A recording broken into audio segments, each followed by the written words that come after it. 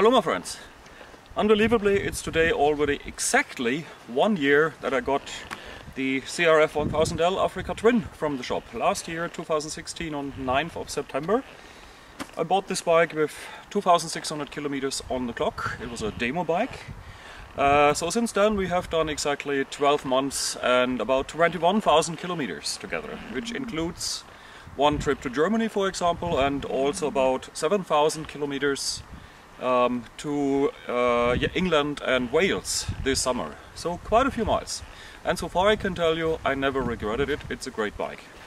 I have not had any issues. It has not let me down in any way.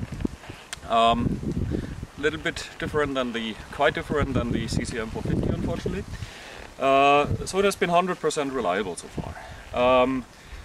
There are small things which I do not like, which is the really missing fixing point for luggage rack on the back. I think KTM has solved that more elegant and better than Honda. So I'm using soft luggage, and you see there's a video also about soft luggage and specifically also the Moscow Moto Reckless 80, which I'm using on that bike. It has just this week been at the 24,000 kilometer service. To my surprise, the mechanic told me he had found quite some offset of the valves. I think it was 2 inlets and 1 exhaust valve, which were far off. So far that he actually called Honda in Sweden to ask if this is a printing error in the workshop manual. This makes me a little bit disappointed, because I bought the bike under the condition that I thought, well, Honda makes the best engines in the world and the most long-lasting ones. And especially the Africa Twin, the old Africa Twin, had this fantastic reputation of never dying. So let's see how it will go on in the future with that bike. My fuel consumption, actually, if you're interested in that, is around 4.1 to 4.3 liters 100 kilometers. So with that almost 19 liter tank, I'm getting quite a bit over 300 kilometers, 350 should be no problem. I've not tried it really out, I haven't run it dry, but maybe I could make 400 kilometers with it.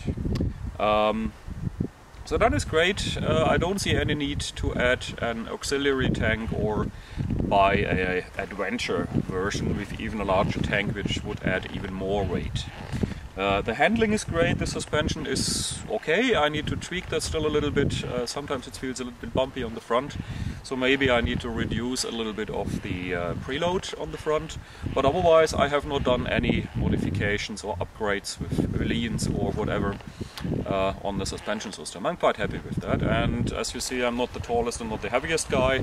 I guess with the gear on I'm somewhere between 80-85 kilos maybe. Almost all muscles, of course. So that should be actually the standard weight for which the suspension actually was designed. And if I'm carrying luggage, it's not more than maybe 20-25 kilos maximum. So I'm well within the specifications that Honda has probably set up for the bike, and wouldn't need to do any suspension upgrade. Let's talk a moment also about tires, because the tire I've been using for almost all of those 21,000 kilometers, I think something like 19 to 20,000, is the Heidenau K60, and I'm with full intention saying tire in singular, because this is still the first tire which I put on after I replaced it with from the original tire, which I find not suitable for gravel riding.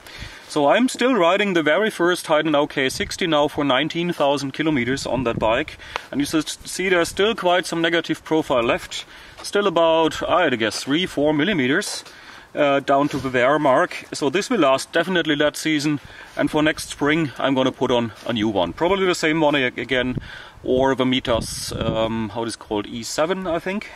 The Heidenaus work nicely for my riding style, and the continuous strip in the middle actually gives them quite a long lifetime, both on gravel roads and asphalt. And you have seen the road I've been riding here. This is not so rough stuff that I would need knobbies on it. So that tire for that bike and that usage is for me the best compromise tire.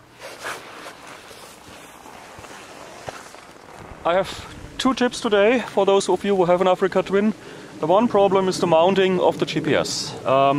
Most people attach it to the frame for the windscreen, and actually a Honda rep at the has told me that this is intended to be used for GPS, but it's vibrating very heavily. Even if you have a lighter GPS like the Montana series, Montana 600 series on it, but with this even a bit heavier 276X, I don't think this will last very long, and there are reports on the internet about people who have actually broken the subframe there. So my idea was to use the two most sturdy fixing points I can find anywhere here, where mostly everything is plastic. So I'm using two screws of the handlebar clamps. I put in longer screws and a little distance in there. And then I have an aluminium plate on the top with an L profile below, which makes it very strong. And you see I have two rum balls on it, the standard small one and the next larger number. Because I also noticed that even with that small ball, if you tighten it really hard, if you tighten the connection arm really hard, it's still creeping. But this ball, this is rock solid, and the 500 grams of the 276X rest there really nice and stable. Moved it to the left also, so that I can still see the instruments down there. So that was tip one of the day. The second tip actually is how to get properly on and off a high motorcycle. I've been previously recording a video showing you how I handle it once I'm on it, by simply moving to the side a little bit, and then I can get one foot down. But how do we get on and off?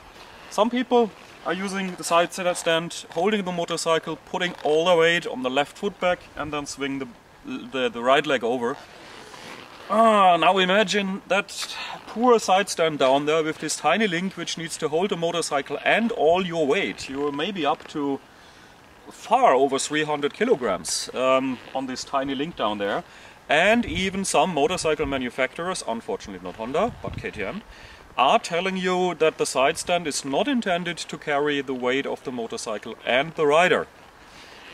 So this in the long run will wear out the linkage down there, maybe even if you're unlucky bend the side stand or break it.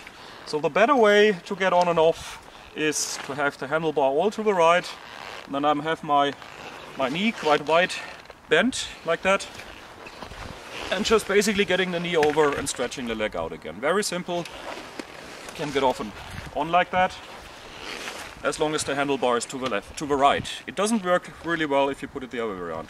Then just lift it up, get the side stand up and ready to ride. To get off, vice versa, side stand down, knee in a sharp angle and off again.